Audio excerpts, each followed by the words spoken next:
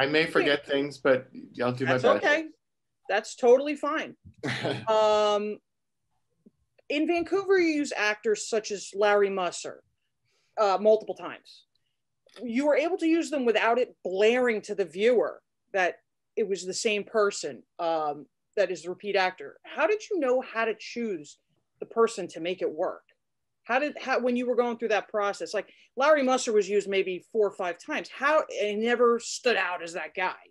How did you make it? Well, I didn't do the casting in Vancouver. There was a casting director in Vancouver that did that casting. Both, though. What? No, I thought you worked on both. No, okay, then I missed. But you Well, did the scene in LA. the first 5 seasons it's shot in Vancouver. Right. I would cast the major guest stars in Los Angeles, and then the smaller parts would be cast up in Vancouver. Oh. Then season 6, the show moved to LA. So 6, 7, 8, 9, I did the whole thing in LA because we shot on the lot at Fox. But yeah, those first years we split it. So I didn't hire Larry, they did. And I honestly, we never repeated people, as far as I recall, from LA. I don't think we ever repeated anybody. That's why for me, 9 years later, it got more and more difficult to find, the good people to do the show. So, but yeah, I know Vancouver did recycle just because they had to, because their pool at that time, the pool was much smaller. The talent pool was much smaller than obviously it is now, because now Vancouver is, a mecca. The pilot was done in-house at Fox, just because they only had to cast David and Jillian. Sure. So essentially, the casting department at Fox did the pilot. And then at the time, I was, turn this off. At the time, I was looking for a job because I was on staff at Columbia Television in the casting department there. And they condensed their departments and I got laid off. This was in 93. And at the time, there was a casting director. Well, there was a casting director that had worked for us while I was on staff, who then became the head of casting at 20th Century Fox. And his name was Randy Stone. And in 93, when I was out on the street looking for a job, I called Randy, just out of the blue and said, I just finished this gig. I just finished this show. I had a series that went on for 6 episodes. It was nothing. And I'm looking for a job. And he said, well, it's funny you're calling because we just finished this pilot called the X-Files that I think is going to get a pickup. And if it does, I'd like you to come in and meet Chris Carter. Of course, I was like, sure. I had no idea what he was talking about. So, a few weeks go by and he called me and he said the show got picked up. Come on in. So I went in and I met with Chris. He met with several other people. And for some reason, he decided to hire me. And I started with episode 1. As the show became more popular, my understanding and what we've read is known actors had approached you guys to come in. I mean, is that the case? And if so, who specifically approached you? Yeah, in the beginning, in the first season, it was, pulling teeth to get people to come in because nobody knew what it was. So I had to pitch the show to agents and explain and, FBI, paranormal, aliens, what are you talking about? That sounds silly. It was all that kind of stuff. So obviously by season, 3, the doors started getting knocked on, and obviously Lily Tomlin was somebody that was on the list from the beginning. Whoopi Goldberg was another person who was dying to do the show, to which I could share a story about that. We're happy to hear stories. Yeah, Whoopi wanted to do the show terribly, and I had gotten wind of that. And I don't remember what season it was, and I don't remember what the episode was, but I remember there was a part for her that they had written that Chris, they all wanted me to approach. So somehow I didn't go through her agent, or the agent gave me the number of her assistant or something, but I called her assistant and they were in the middle of driving across country because she doesn't fly. She only takes buses. And she was going back and forth from New York at the time. She was doing, I don't know, a talk show or something. It wasn't the View, but so I get her assistant on the phone. I didn't realize they were on the bus, and I'm talking to him and I said, we've got this episode. We'd love for her to do it. And he's looking at the schedule and he's saying, I just don't think with the way this is going to work out, I just don't think it's going to work. And then I hear in the background, what do you mean it's not going to work? God, I want to do that. And it's her, it's Whoopi. She grabs the phone from him and she starts talking to me. And I'm like, holy crap, this is too funny. So I explain everything to her and she's, salivating. And, it couldn't, with her schedule, it couldn't work out. So she was obviously very disappointed, as were we. And I wish I could remember what the episode was and who ended up doing it, but I don't. But I just remember that phone call because I was in such awe of speaking to the whoop, as it were. God. I think Sigourney Weaver was another one. Oh my God. And that couldn't work out. Obviously we did get Ed Asner that worked with Lily in the Ghost episode. I don't remember all the pop out. Jeez. Do you have any memories that are personal favorites of yours that you could share with us about working on the show? Oh my God, there's so many. It was such a wild ride. 9 years of it was tough. It was tough. It was a tough job. It was a fun job. Obviously very rewarding. But I have to say, just working with Chris and the gang was probably the best part of it all. And getting those scripts every week and reading, it was like Christmas, getting a script to read the next script every week to see what it was, because as they were incredible, and it had its ebbs and flows, as it were. But there's just, you have to like ask me something specific or about something specific. I have so many stories. I didn't go to the set very often. Just okay. Because while they're filming, I'm casting the next episode. Okay. It's a constant cycle. It never stops. So once I finish casting an episode and off it goes to shoot, I have the next script right then, and I'm starting the next process. Oh, wow. So, okay. And not to say that I didn't go to the set, because when I could, once it was in Los Angeles, obviously, mm-hmm. I would go visit from time to time just because I wanted to see. Some of these sets they built were insane. That ghost house that whole house they built on the set. Wow. And there was that one episode that they built in the subway tunnel. And of course, the episode that I was in. How did you end up in that episode? How did you end up as a guest star? It wasn't my choice. It wasn't me. I didn't create that. Okay. The story of this is that was season 6. That was the first episode of season 6 the year that they came back to shoot in LA. And prior to that, they had done the feature that I was not involved in casting the features, by the way. In the feature, they had the effect of the alien that popped out of the guy's abdomen. And in the feature, the guy that they built that dummy of was a fireman in the movie. Mm-hmm. And so they still had that dummy. And, in that episode, the effect was the creature busts out of the guy's abdomen. Mm-hmm. So in our production meeting, we always have a concept meeting before each episode. And we talk about how we're going to do everything.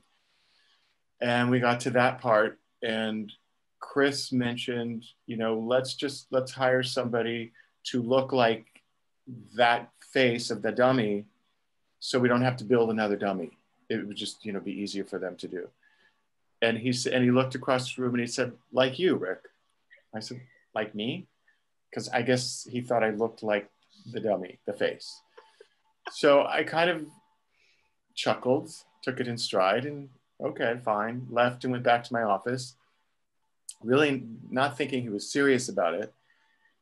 And then the line producer called me, a couple hours later and said, so are you going to do this? And I said, wait, was he serious? You guys really want me to do this? He said, yeah, he wants you to do it. I was like, okay. I said, I'm going to be casting the next episode while we're shooting, but, it's manageable. I can figure it out. So started pre-production. They dyed my hair. They had to take all these photographs of me as the scientist that they put around the house, so I was kind of busy working my normal job and then doing these photo shoots and going to makeup tests and wardrobe things. But it was kind of fun. You know, I thought I'll just go along for the ride. And then the days of shooting, there was 2 days of shooting out in Palmdale. I don't know if you know, Palmdale's north of LA. It's kind of a schlep out there. It's like an hour drive from here. Never an easy ride in LA. And I remember being out there shooting. It was really hot. It was summer. And it was a little tiny trailer, you know, working, you know, from my cell phone to my office, you know, setting up sessions for the next thing. And Chris calling me saying, you know, so who are we getting for the next episode? I'd be like, Chris, give me a break here. I'm working on it, you know. But it was fun, you know. It was, and I'm glad I did it because, you know, obviously it's embedded in stone, and I still get residuals to this day for $1.10. But no, it was fun. And the director of that episode was Kim Manners, who is no longer with us, unfortunately, who was one of my favorite. You know, he was an angel, that man. And I got to work with him and direct, and, you know, we loved each other and we had a lot of fun those 2 days. But he, you know, he passed, and we all missed him, and it was very sad. But it was fun. It was a good experience for me. And, you know, it really got me to see the process actually of what each guest actor goes through, you know, each time they go to the set and how it works. And so it was fun. I got to act. Did you get your SAG card? You know, I had a SAG card in the old days. You did? You know, I started out, my initial goal was to be an actor. And I did a couple little things. And so I was on withdrawal for all these years. And I just had to, I don't know, pay the current dues, and back I went. And then I just withdrew again because I'm like, I'm not doing this again. Yes. Not my thing. Imagination, but. I did a movie when I was 20 years old in Utah. It was an NBC movie of the week with Christopher Atkins, Helen Hunt, Diane Lane, and Conrad Bain. And I was a polygamy story, and I was the bad polygamist who tried to rape Helen Hunt. Oh no, it's cute. Nice. You worked on the season 16. I'm sorry, 16. I wish. 2018. Yeah, we wish too. The last 2 seasons. Yeah. So how did you approach? I mean, how did you approach the new seasons after such a large break, and then it was back up in Vancouver? You know, it was like it never stopped. It was like getting on a bike again. It was weird at first to be sitting in the room again with Chris Carter and the writers, and to be reading sides of Mulder and Scully again was a little trippy. But it really was like we never stopped. Once we got going, you know, we got in the room. The only difference those times were that they really spent most of their time up in Vancouver. And now with all the taping facilities, I would just tape people and send everything up. So I didn't really sit with them in the room as much. It was just me and my associate putting people on tape and sending the tapes up, you know, and having phone conversations. But you know, in the old days, everybody would come to my office and we'd sit there and because we didn't have to videotape everything and get approval for guest casting like you do now. Mm-hmm. In the early days, we would just sit in the room, we would see actors, and then we would tell the studio, this is who we're hiring, and they'd say, okay.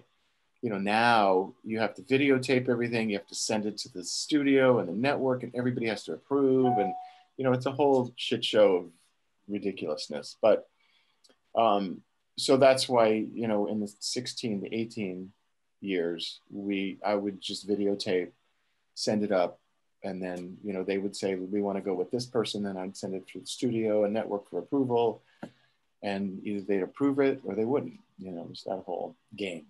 It was a surprise, the one you cast for William. I'm blanking on his name right now. Oh, the son? The son. Yeah. Susan Miles, right? Miles. Susan Sarandon. Robbins. Yes, Robbins. Yeah. Thank you. Yes. Wow. I didn't know who he was. I didn't know that was Tim and Susan's kid, but he sent in a tape. He sent in an audition tape, and I was like, wait, hold on, because we looked at a lot of people for that. And I sent it up to the guys, and they really liked it. And I actually think we flew him to Vancouver to meet with Chris. I think that's what we did, because it was important. He wanted to see him in person and meet with him, and he did, and they all fell in love with him. But he was interesting. He was unique. He was different. He was kind of cool. You know, it was sort of a little off center, which is great. Which is, you know, usually the way I would love to cast the show. So yeah, it just kind of fell in my lap. Ask everyone that we've had the pleasure of speaking with. So we always say, if you could say something to the fans of the X-Files over the last 27 years, what would you say to them?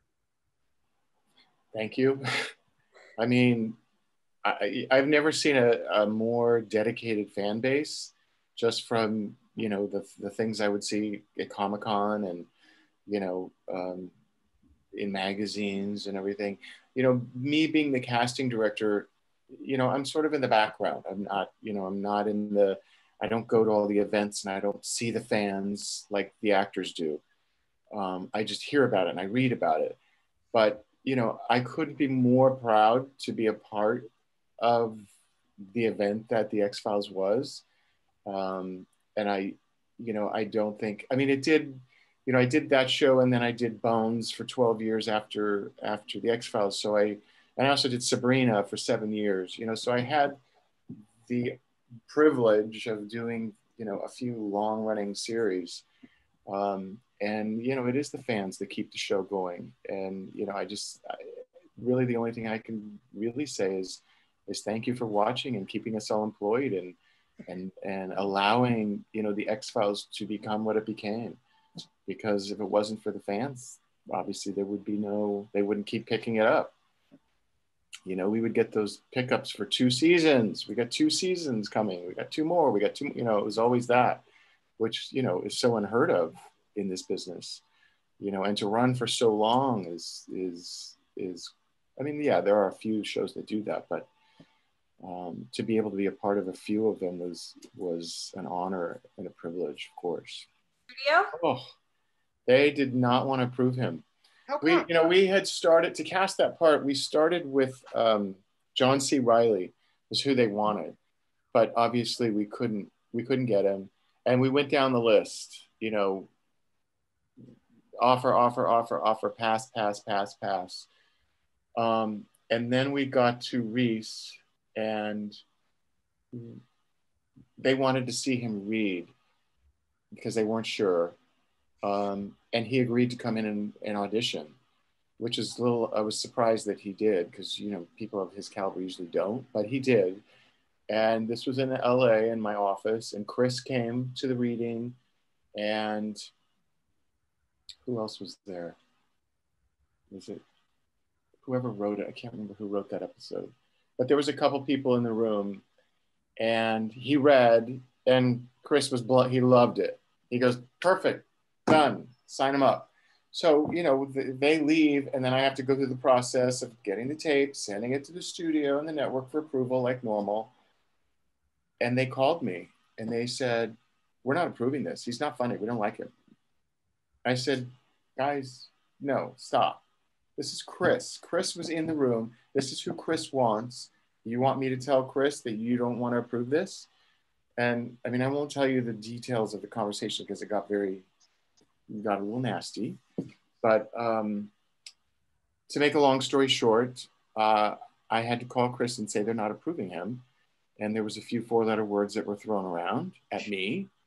And I told Chris about it, and he called the network and studio and laid into them. And of course, he got his way, and there we went.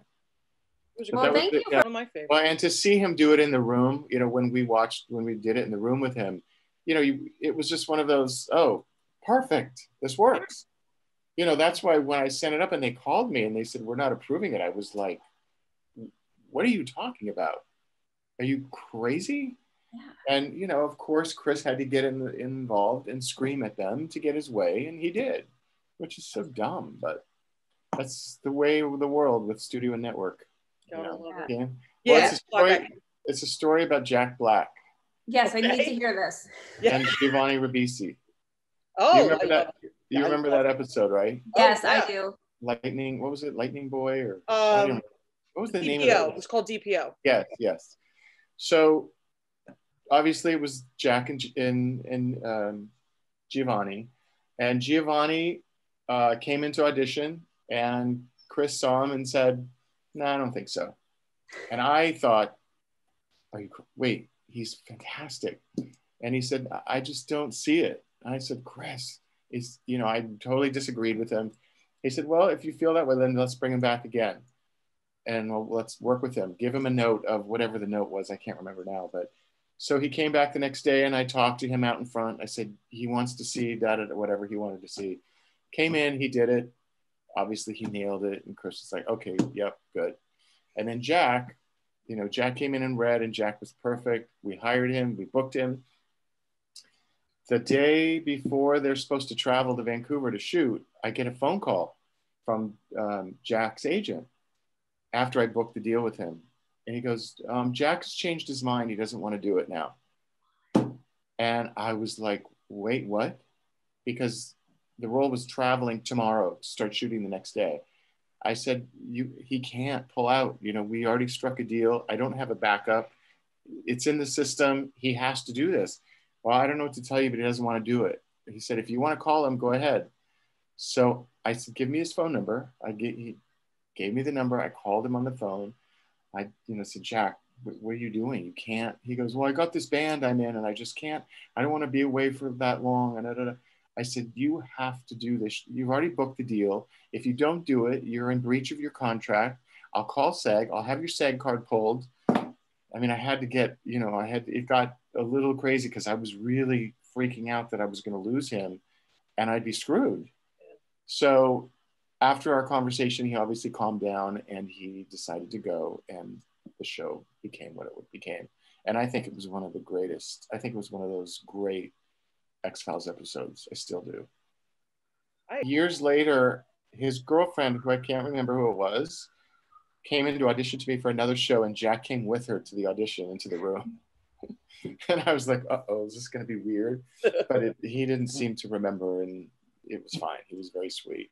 Favorite monster of the week that you remember casting? Well, I think Doug is at the top of that list. Toombs. I loved casting that part. And, Doug, I knew Doug from a previous show I was on. And I just thought he was going to be perfect for it. And obviously they agreed. I always thought Nick Chinlund was really good.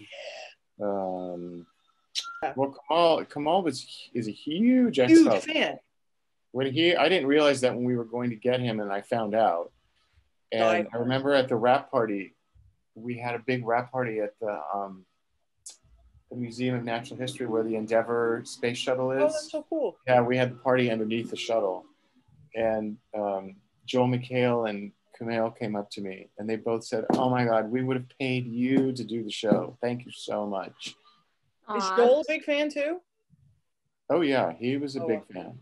That's so fun. I don't think not as big as Kumail, but he still, when I approached his agent about it, he was very, oh my God, he'd be so excited to do this. So I think I showed Chris just a demo reel of him, and Chris said, oh, he'd be perfect. So yeah, it was a great journey, and that whole thing with Robert and Annabeth was a whole, wild goose chase, to find people to take over for Dave and Jillian was a big pressure. No, I think we did pretty good. We met with Clive Owens for that part. Chris, he was very interested, and he came in and met with Chris, and I was in the room during the meeting. And after the meeting, Chris just thought, I love him, but he's just not what I'm looking for. He wanted more of that grittier cop feeling, I think, to what Robert brought to it. Did you have a hand in casting Brian Thompson as the alien bounty hunter? Yeah. You did? Wow. Well done. Brian, yeah, well, I mean, obviously Brian has that face, that just is creepy and and animalistic, you know, and it worked. It was, yeah. Thank you, Rick. Yeah, it was my pleasure. It was fun talking to you guys. It was a pleasure. Good luck with the project.